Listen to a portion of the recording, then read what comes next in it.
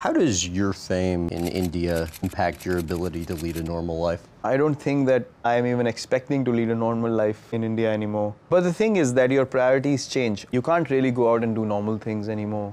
Just get into my car, drive to a shop, to a grocery store and just pick up some stuff and come back, or What would happen if you did that? I'd probably not come back home, something like that.